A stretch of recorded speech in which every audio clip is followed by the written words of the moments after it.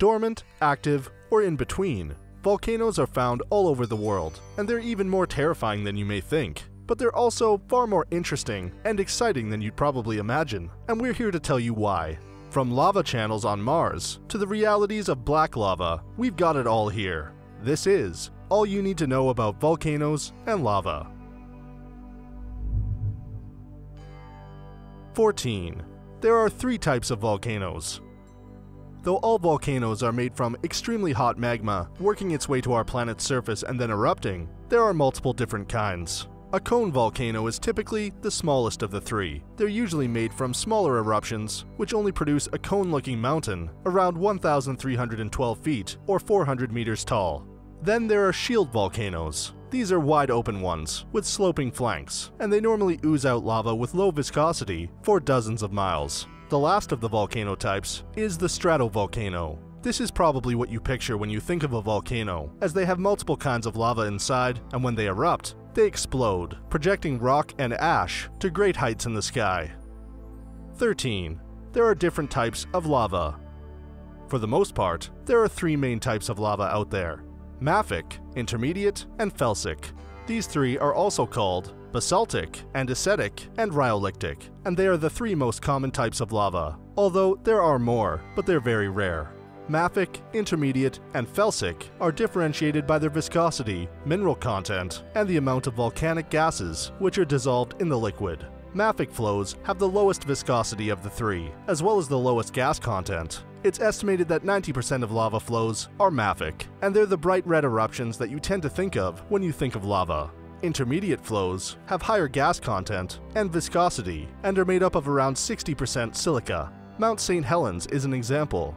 Felsic lavas are the rarest and have the highest viscosity and gas content. They are 70% silica and are the most explosive. 12. They can be in 3 different states. Volcanoes can be 3 things: active, dormant, or extinct. Obviously, an active volcano is either active at the moment or has been active in historical times in the last 1,000 years or so. A dormant volcano is one that has erupted in historical times and could, potentially, erupt yet again someday, but hasn't anytime recently. And then there's the extinct volcano, which is just as it sounds. It's a volcano that scientists don't think will erupt again. 11. We've been fascinated for a long time. Did you know that the first ever known depiction by humans of a volcano doing its thing came around 8,500 years ago? It was found in Catalhoyuk, in a Neolithic settlement, on a mural. Some argue that it's not an eruption, but a leopard skin, but most scientists believe it is, in fact, an erupting volcano. There may be older documentation though. In Chauvet-Pont d'Arc, which is 22 miles from Bas-Viverdy's volcanic field in France, there are cave paintings that date back 37,000 years that feature some sort of spray amidst the other drawings. French researchers believe they are likely depictions of some volcanic eruption that was not known about before. 10. They can grow really quickly.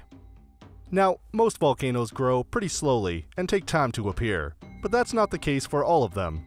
In fact, they can appear very quickly, virtually overnight, and we've seen that happen in the past. A cinder volcano in Mexico, called Paracutin, appeared in a cornfield one day, February 20th, 1943, and within 1 week, it had grown to 5 stories tall. By the end of 1943, the overnight volcano had grown to more than 1,102 feet, or 336 meters tall.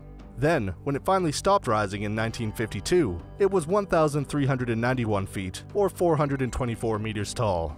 That's a full-blown volcano grown in just 9 years, and that's pretty quick according to geology standards, and by any other person's standards. Amazing. 9. They erupt due to escaping magma.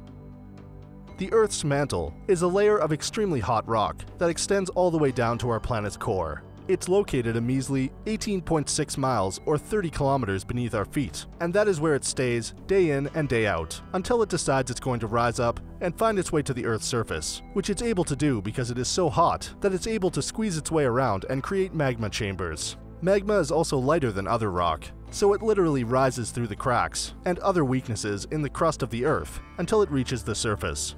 When it finally gets there, it spews out as volcanic ashes, rock, and lava. It gets called lava once it's up and out of the ground. Beneath the surface, it's magma. 8. There are lots and lots of eruptions.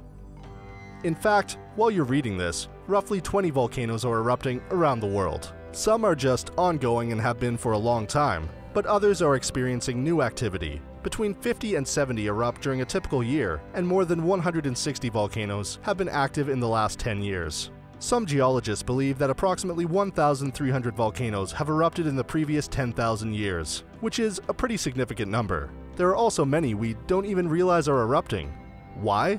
Well, around 2/3 of all volcanoes erupt underneath the sea, and a lot are erupting consistently without our knowledge. So, if we add underwater volcanoes to the mix, it's estimated that around 6,000 volcanoes have erupted in the last 10,000 years. That's a whole lot of scary activity. 7. There might be lava channels on Mars. It's the truth. It's well known that there are deep channels that crisscross the surface of the Martian planet. But what's debated is whether they were made by hot water or lava. Researchers analyzed a flow of lava which happened in Hawaii in 1859 to compare, and they believed that the similarities were striking.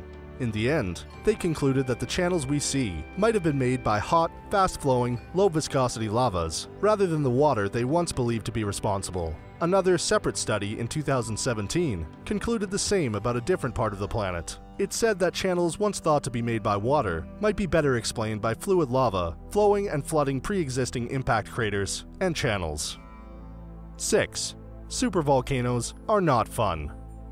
We all probably know what a supervolcano is. We've been told time and time again about Yellowstone and what could happen if it erupts. Volcanoes are measured on the Volcanic Explosivity Index, and that measures the amount of material that's released in an eruption. Mount St. Helens, a big, well-known eruption in our time, measured a 5 out of 8 on the index. But what about an erupted supervolcano, one we can look at and see effects? Toba, a supervolcano that erupted 73,000 years ago, created a caldera measuring 30 kilometers wide and 100 kilometers long. It also released approximately 1,000 cubic kilometers of material into the atmosphere and plunged the Earth into the Ice Age that spanned the entire globe. It's been considered an 8 on the VEI. 5. You can outrun lava. We typically see volcanoes spewing lava from their tops at incredible rates and in destructive style. But what needs to be understood is that usually, there aren't many people near the top of the volcano when it's erupting, so that lava isn't causing many fatalities. Between the years 1500 and 2017, more than 214,000 people lost their lives due to volcanic activity, but of those, only 659 were attributed to lava. The typical mafic lava flow moves at just 1 mile per hour unless they're on a steep slope or part of a lava tube. 4. Real dangers of volcanoes. One thing you do need to watch out for though, if you're near an eruption: explosions. If you're anywhere around the volcano, watch out for sudden outbursts of fluid lava, as those can be highly dangerous. Another cause of loss of life is the cutting off of escape routes or supplies, and those are self-explanatory. Sometimes, lava will react with vegetation, water, and fuel, causing even more explosions you don't want to be around. Lahars, which is a dangerous mud flow on the side of a volcano, cause much destruction, and as many as 50,000 deaths are attributed to them. Perhaps the most dangerous thing about volcanoes are pyroclastic density currents, or hot gas, ash, and rocks moving at high speeds, and volcano-related tsunamis. No volcanoes for us, please. 3. Black lava is a thing. What causes this strange dark lava is its temperature, which is far lower than most other lavas out there. While most lava lives its short life at between 1,300 degrees Fahrenheit and 2,300 degrees Fahrenheit, depending on its composition, Old Donyo Langhai in Tanzania, Africa, has lava that burns at just 1,000 degrees Fahrenheit, and the volcano itself is the only known active carbonatite volcano in the world. Carbonatite is an igneous rock which is made from mainly carbonate materials and makes the lava flow black instead of red, and when it cools and dries, it becomes white. Old Donyo Langhai is responsible for the production of a lot of the world's rare earth minerals. 2. Two huge volcanoes are next-door neighbors. Mauna Kea, a prized feature in the Hawaiian Islands, and the tallest volcano on land in the world.